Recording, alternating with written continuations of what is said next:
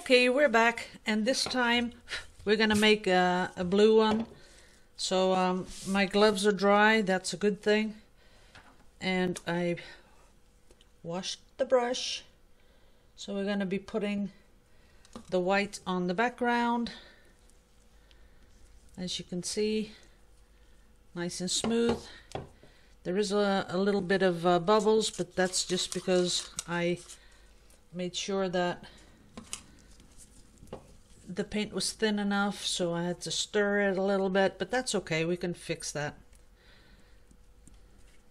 And that's where the torch comes in to burst those little bubbles, but you can also do that with air.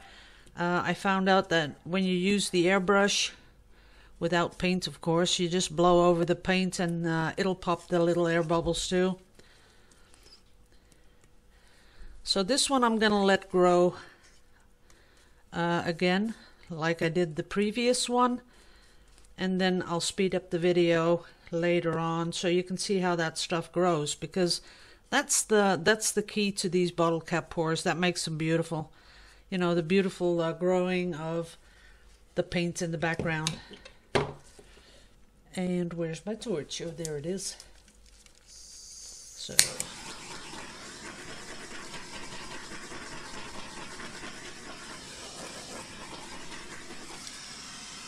all the bubbles are gone. Now I had a couple of questions about the strokes you see here up here. That'll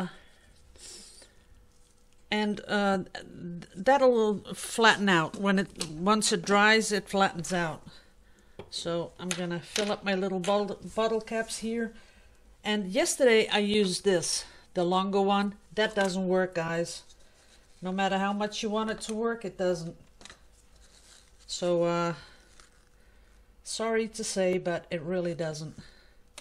I don't know, I think it's a different way that the paint comes out. You're pushing the paint more into each other, and somehow it just does not, you know, give you the same effect as the bottle caps do. Now yeah, I find that strange too, because it's just, you know, such a small difference that you'd think, well, you're not going to see that, but you do. Absolutely you do. So I'd really, if you want to do this type of pour, just get the little bottle caps. They're on every single bottle you can find. You see them on, even on the soda bottles have those caps. It doesn't have to have that little thing in the middle. That does absolutely nothing, I'm pretty sure about that. But the size does, and the amount of paint you put in, that all gives you a different sort of a feel. Whoops. So putting that around there. And I think I will put a little bit more of the light blue in both. And of course, the background color.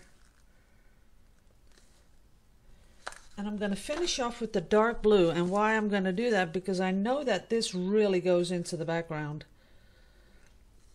That is the color that makes the most bubbles in the back.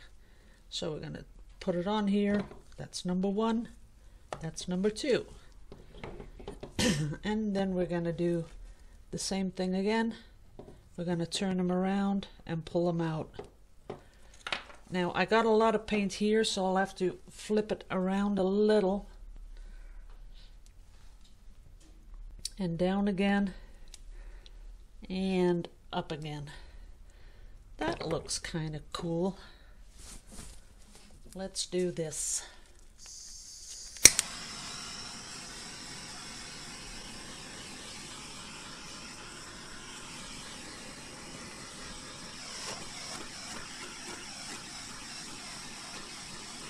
That's it.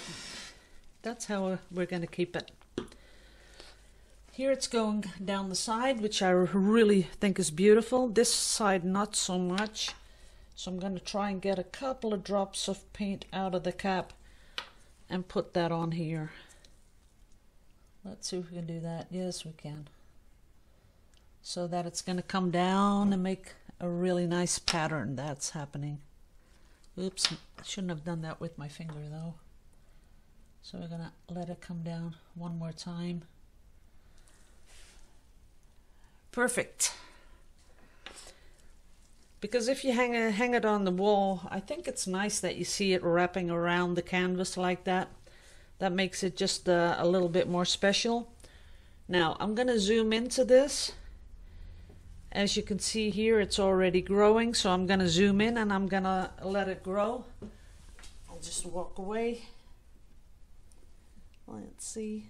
That's about it.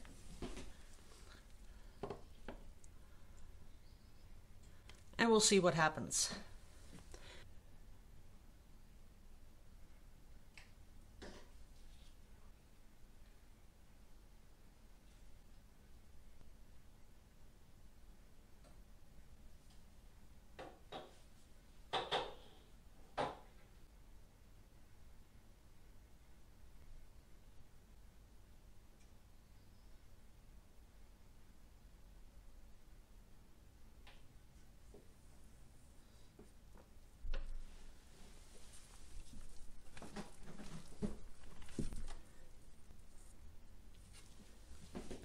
Okay guys, it'll grow a little bit more as you can see, but I'll just stop the video right here. Thanks for watching. This is the last one for this weekend, but as you know, I have a couple of days off, so I might just be back tomorrow. So thanks all for watching. Love you all to pieces. Hou voor jullie allemaal. Liebe euch alle. See you later.